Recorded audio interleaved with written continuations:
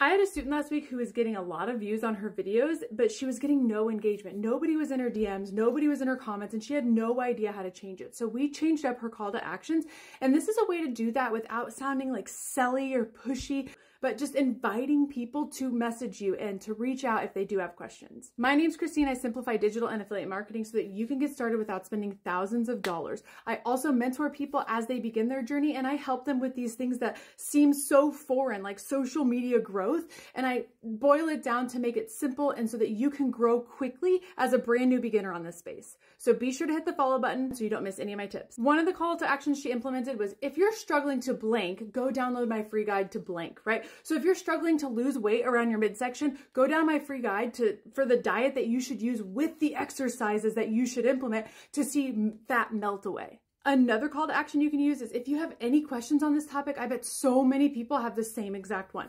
Drop your questions below and I will respond with a video answering your exact question. Or you can say, if you have any questions, so many people probably have the exact same question, so shoot me a message and we can chat and I can make a video on it. So this one's a good one to not only get followers, but get people to message you because you're educating them, but also to invite them at the beginning of your video to message you if they have questions because you're about to explain a confusing topic, right?